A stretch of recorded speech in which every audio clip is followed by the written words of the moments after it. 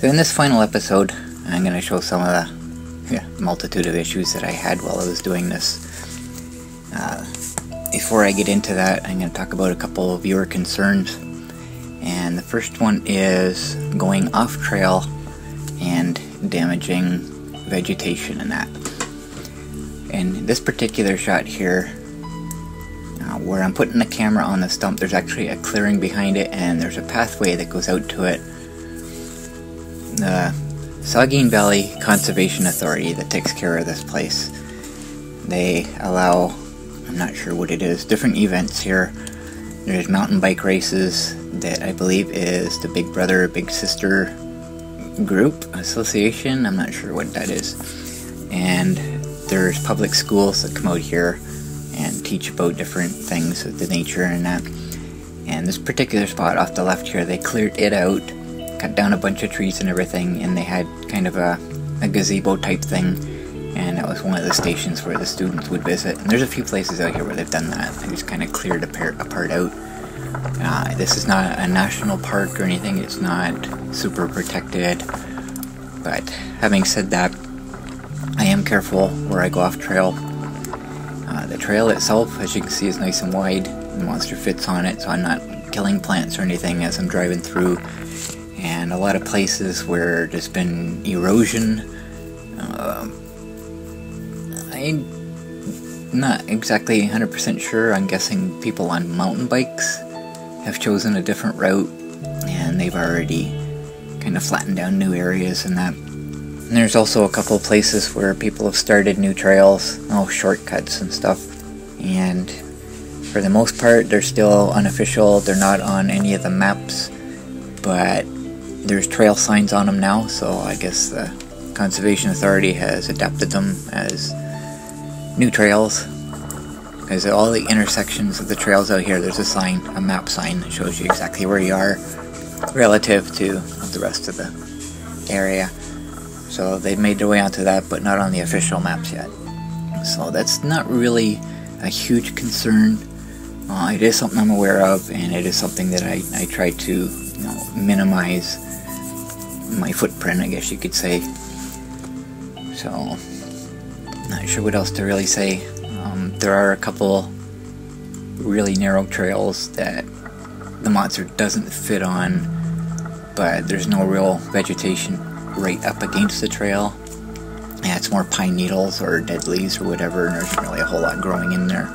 So I really didn't do too much damage as far as killing plants and causing extra erosion or anything, because most of it was already there anyways. And in many cases that's what made it difficult to drive the monster through here, because the tree roots and rocks and everything are all visible from all the soil being worn away from them. So that was that concern. The other concern is my smoking. I absolutely hate when you can see me smoking in the videos. Even when someone's taking a picture of me, I'll hide the cigarette, and I always have. I don't like having it. I don't like that I do it to begin with. So anytime someone takes a picture or video, whatever, I try to make sure it's hidden. And on the rare occasions when I'm driving the scooter and I don't have a coffee in my hand, which is rare, then sometimes I'll drive with a smoke. And if I see a school bus coming by or whatever, I hide it. I'm not proud of it. I'm not proud that I do it, but I understand other people's concerns with it, and I do take that to heart. So anywhere that there's children around, I do not smoke to begin with, and if I've already had one, then I will try my best to hide it. I won't make it obvious. But unfortunately, the scooter cam is basically a dash cam. When I'm out, it's always on, so it's inevitable that you're going to see me doing it. And for the most part, the video is just for my protection. It's not specifically to make these videos with. So when I do make these videos, you know, it's going to happen. So one episode, while I was waiting for the rain, you could plainly see that I had one in my mouth, and the only reason I included that clip was just to show that I was waiting for the rain. I was checking the radar and that. So somebody was concerned about that. I understand 100%. This is a heavy growth area, and the particular spot where I was, it was kind of an open field, like a prairie pasture type thing, even though it was on a hillside, and there's a lot of grass and debris. And this year there's been a phenomenal amount of wildfires in Ontario as well as BC.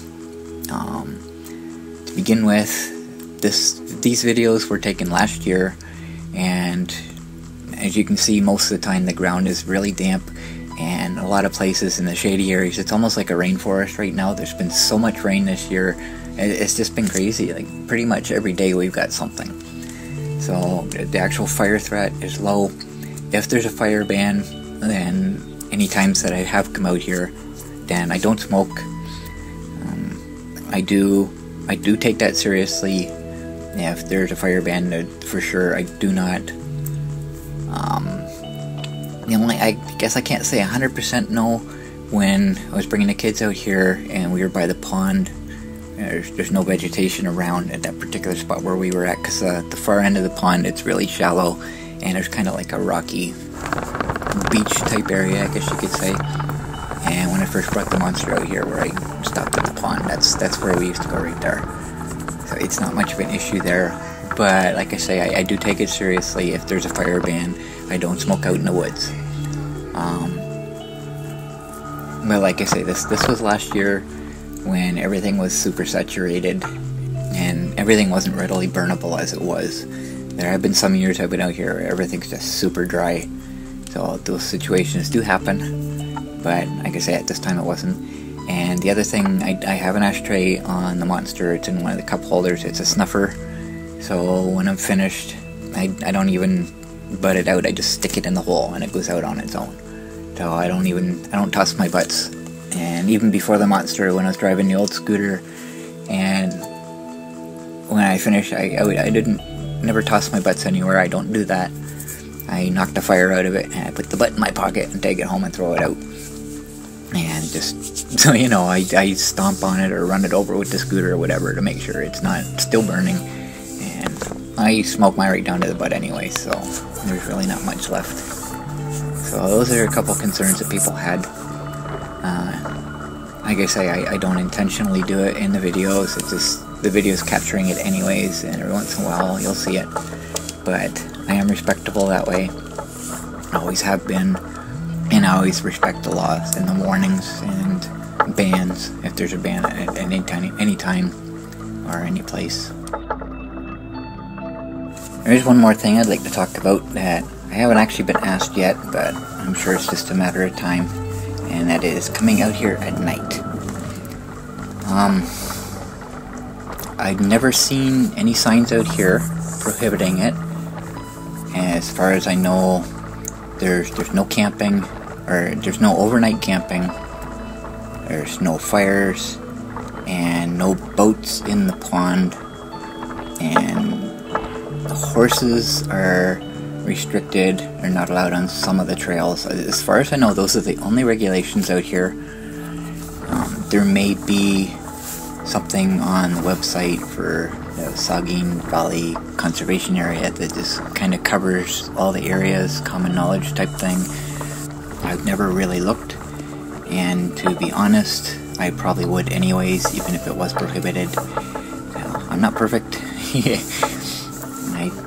When I go out at night, I really don't want to meet up with anybody, so I tend to go out on nights that are raining, which kind of helps guarantee there won't be anyone else around, so I don't need to worry, because if you meet up with somebody at night, the type of person that's going to be out at night is likely someone you're not going to want to meet up with anyways, so I choose to pick the bad weather nights. Of course, that's never a guarantee. I go out at night, so chances are other people will do it too. And you meet up with me, I'm not a harm to anybody. So, but for the most part, it's just something I would rather avoid, meeting up with other people. But as far as breaking the law, I'm not sure. I've never seen any sign at this particular conservation area specifically saying no night activities, period.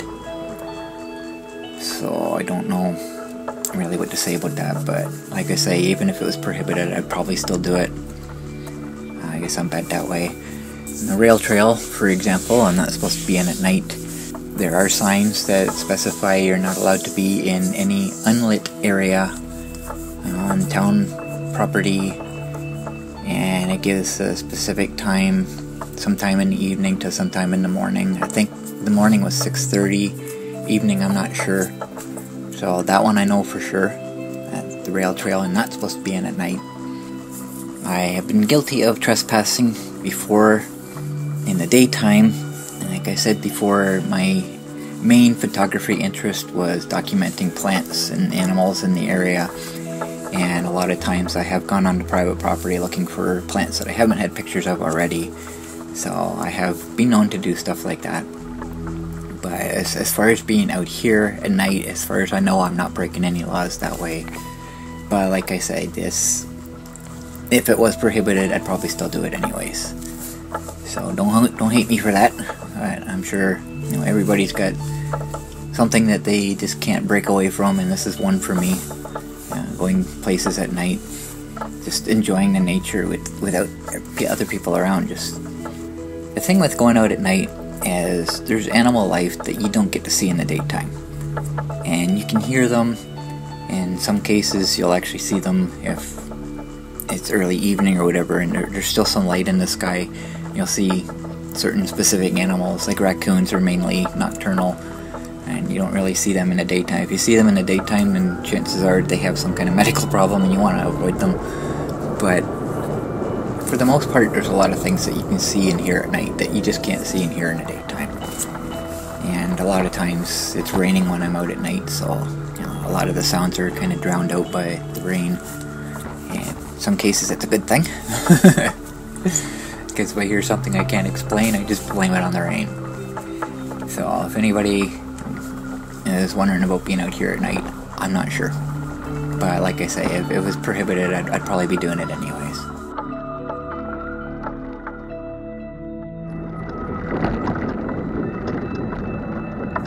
So anyways, it took a little longer than I expected it to, but that's okay. I needed to get those cleared up. So the purpose of this episode is to show the issues that I had.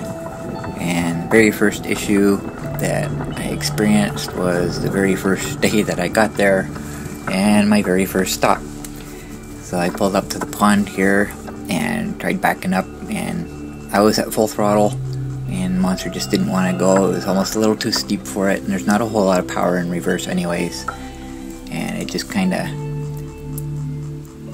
not totally stalled the motor, but it's really something you don't want to do. It's so hard on the motor.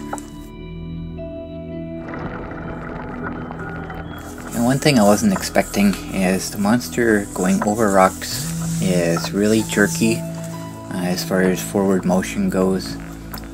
It's not go and stop with the throttle. It's when you put the throttle down, it gradually accelerates, and if you let go of the throttle, it gradually decelerates. And going over rocks, it's not a constant steady power, so it's just you move and then stop and then move a bit more and then stop. It's kind of a little bit annoying, I guess you could say. But it's just the way that the monster's set up, and not just the monster, all mobility scooters are kind of built the same way.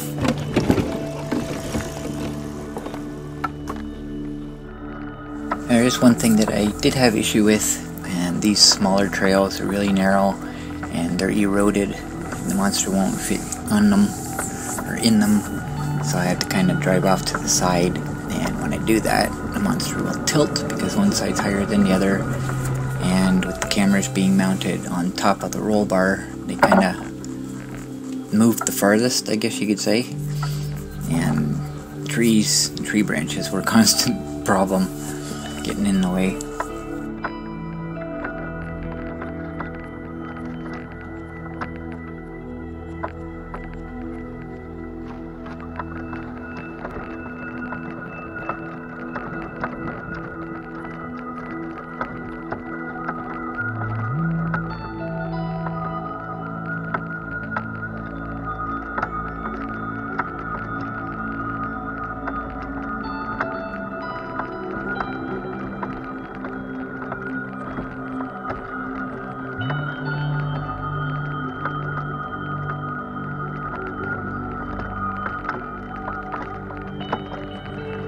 I come to crossroads here in the trails. I know I can't go straight because it's really muddy down in there, and it's hard enough just walking through there, and there's no way I was going to get the monster through it. So I had to turn, and I come up to this part, and there's mud in here. I kind of knew ahead of time there was a little bit there, but I didn't realize it was as bad as it was. So I come through, try to pick my line, and got stuck on a tree root. And it took several tries to get through, but the funny thing is it wasn't actually the mud that I was having a problem with, it was a stupid tree root that I couldn't get past.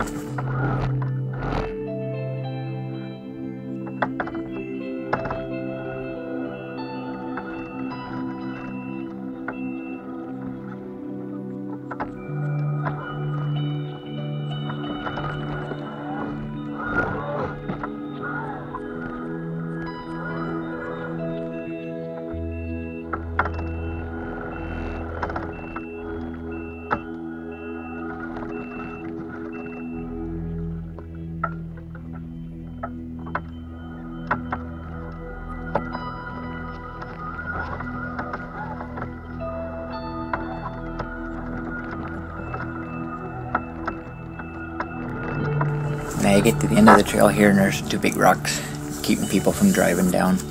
I couldn't get between them, so I had to go off trail and go around them. And I noticed there's a pickup truck parked out there.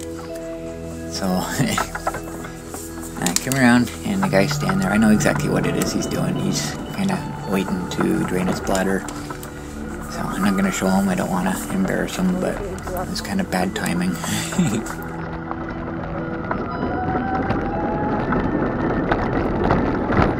One thing I didn't mention when I was talking about being out here at night before, the fire roads are fine because they're actually public roads.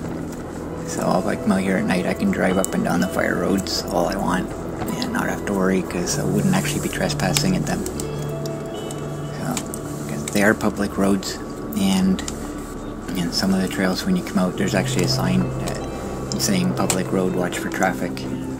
Snowmobiles in the wintertime and stuff. So, perfectly fine to drive on those at night.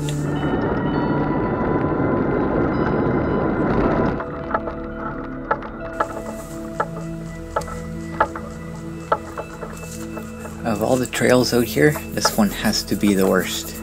I got tree roots sticking out. Most of them are at least 3 or 4 inches high, and they run in every direction. And monster is having trouble getting through. It sucks biking through here, and when I walk through here at night, I trip over them every time. I know that they're there, but they're so big and they're so numerous. They're just difficult, really difficult to not trip over them.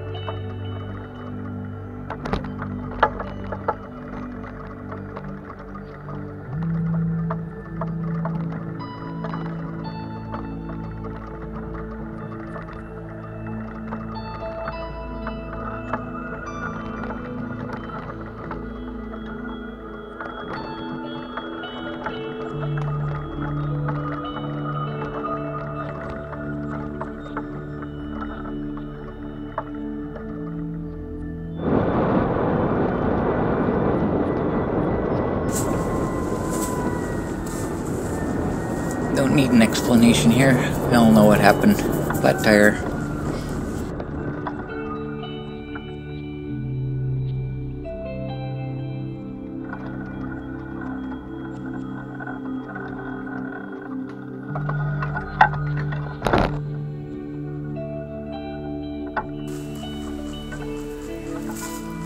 Last time I encountered these two rocks, I was able to get around them relatively easily, and I had my fender cam sticking out the side and there was lots of room to go through.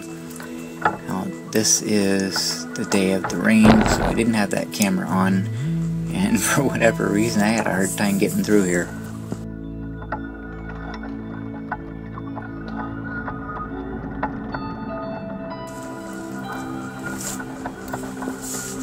So I decided to try a new trail, and this one goes out to, it's kind of a grassy area, everything's flat, the ground is smooth, and I figure I can get some pretty good speed going through there. Unfortunately, I encountered this big pile of rocks. And I'm looking at it, and these are really big rocks, and there's no way around them, so I decided to try it. I had to be careful because I can't hit any rocks with the front, with the bottom of the bumper, because it'll bend the front forward. I still haven't fixed that issue yet, but I just try and go through it slowly, and the monster just doesn't have the power to get over them. So I had to turn around and go back.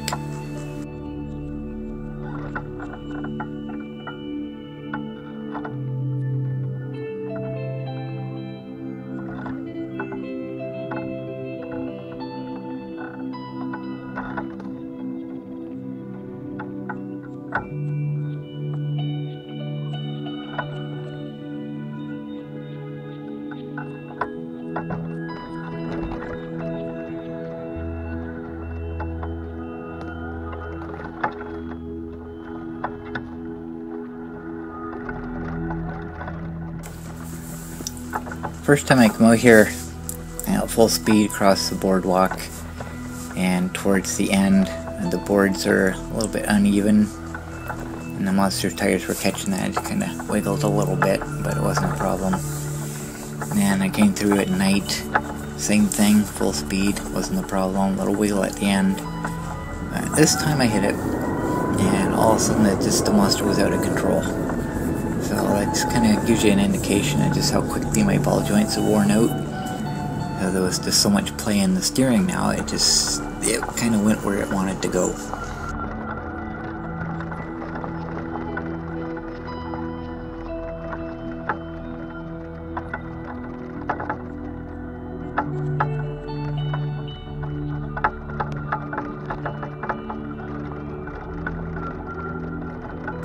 First couple times coming out here, I didn't have any problems going up any of the hills. I've been up this one before, and all of a sudden today, it didn't want to climb it. And I had this issue with a previous hill on the same trail here. I'm not sure what the difference is, but for some reason today it doesn't want to go up the hills.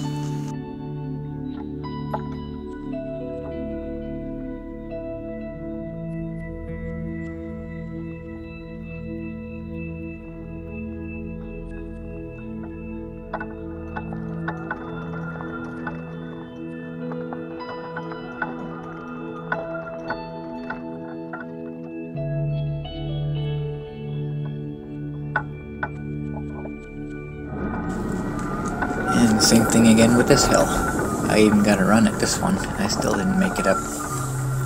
I've come up through here twice already without an issue, and for whatever reason today, it just doesn't want to climb it.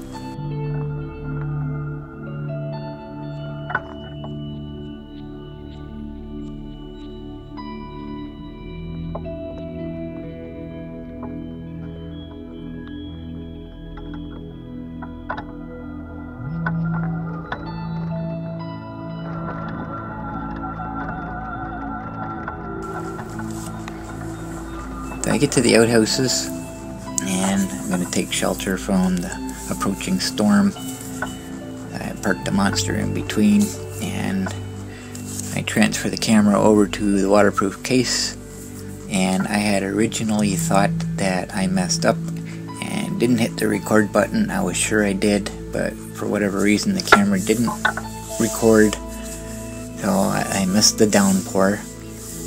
But since then I realized I've had problems with it again and again, and I've come to the realization that it was actually the cord. So I had to replace the cord for, I think the plug end of it was going on it or something. But if I didn't stick it in the camera just right, it wouldn't work. So I replaced the cord and I fixed that problem.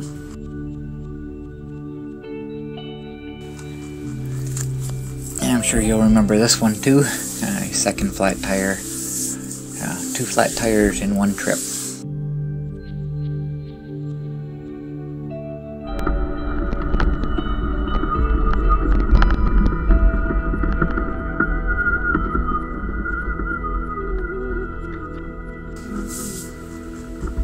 And yet another hill it doesn't want to climb that it had no problem with before.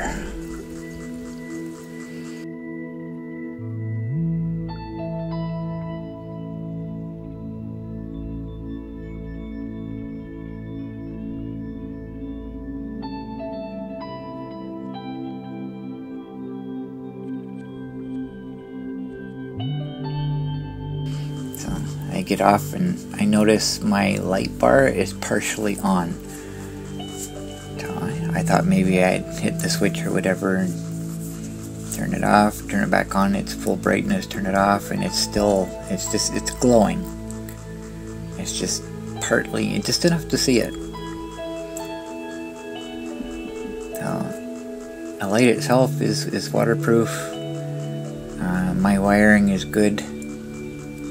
So the only thing I'm thinking right now is this switch that's supposed to be weather resistant might not be, because the rain came down pretty good, so I'm thinking there might be water inside it. So I'll push the monster up the hill. Sorry about that thing in my mouth. But don't understand. Gonna stay on until it wants to go off, I guess. And I had another issue later on. After I drained these batteries and switched over to my other ones, I kind of sat at the pond and waited because there was more rain coming, so I was gonna stick around. And I didn't record everything after that because I wanted to make sure I had enough memory left over for the trip home. But while I was out in the trails, I stopped and got off and shut the monster down. Everything was off. The key switch was off. All my lights were off. Everything was off. And I noticed the monster's headlights seemed to be glowing the same as my light bar was, but just barely enough to see it in total darkness. And well, I guess it wasn't total darkness. The sky was still a little bit light, so I thought maybe the light was reflecting. So I put my hands up against it and I looked in, and sure enough, they're on. Now I haven't checked this. I never think about it at night. But I wanted to check to see if this is always the case, or if something got wet. And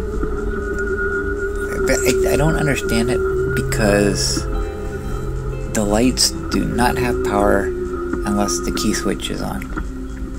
So if any water got in the front end onto the control panel or whatever, then it shouldn't make a difference, because that's not powered until the key switch is on.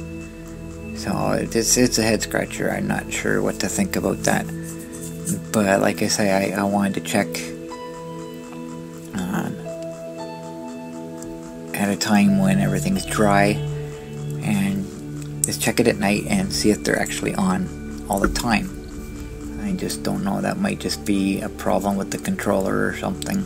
I don't know. But I've never checked. I completely forgot about it after the problems I had with the monster after these runs, and it's just never come up until just now. So maybe someday I'll remember and I'll check. but I can't figure it out.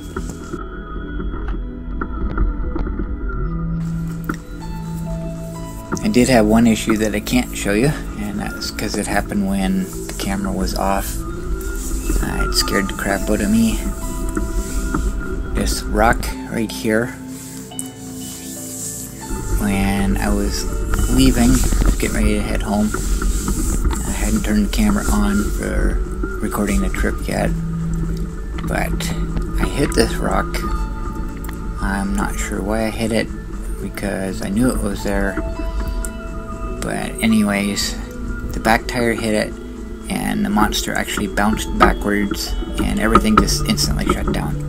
It scared the crap out of me. So I didn't look to see what error code came up, because I was just worried about not being able to get home. So I immediately shut it off and turned it back on, and everything was fine. So I'd kind of like to know what error that would have brought up, because I don't know exactly what had happened, but it scared the crap out of me. And shortly after that's when I started recording.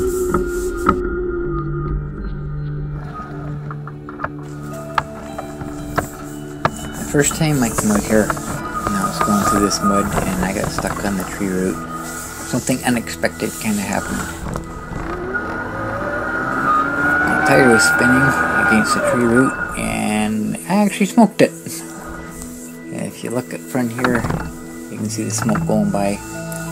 Unfortunately, the camera's on the wrong side. Actually see it was the other wheel. And this is the reason I put the SJCAM on. So I could see that wheel. And I tried to replicate that, but for whatever reason, on this day I was getting too much grip and the tire wouldn't spin. And I tried to back up and I went sideways, and this is kind of how I ended up in the tree and losing my power supply.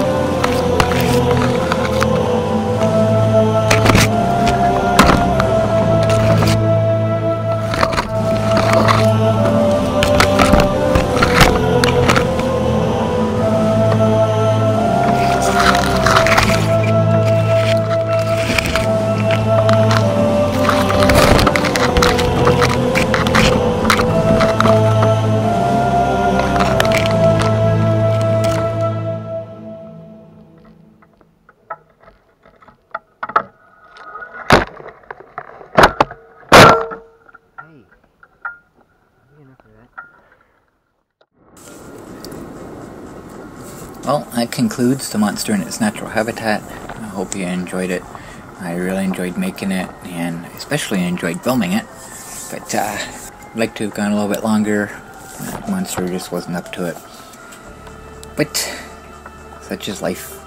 I'm hoping my website will be up by the time this video is public, which will be October 3rd, but I suspect it won't quite be done yet.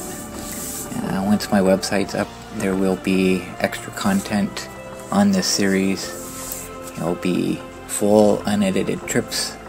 You can choose which camera to view from, and it'll cover the whole trip.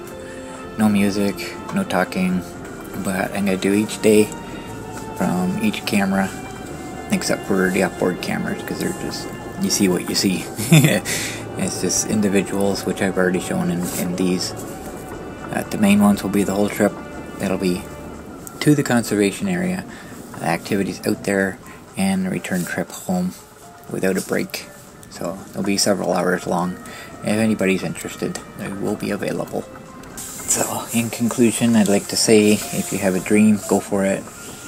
If I had to just kind of stay reserved like I normally am, then this never would have happened. But I wanted to do it.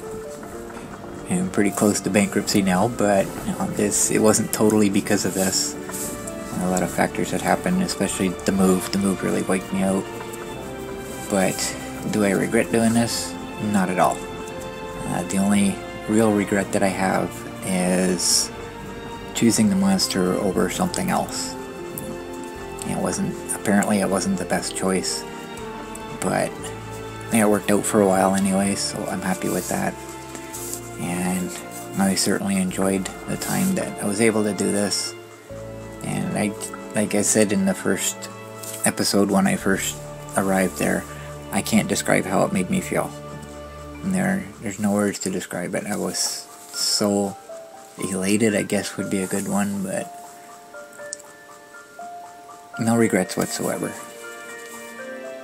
So, thanks for watching. I hope you enjoyed this series, and hopefully someday in the future I can do something like this again.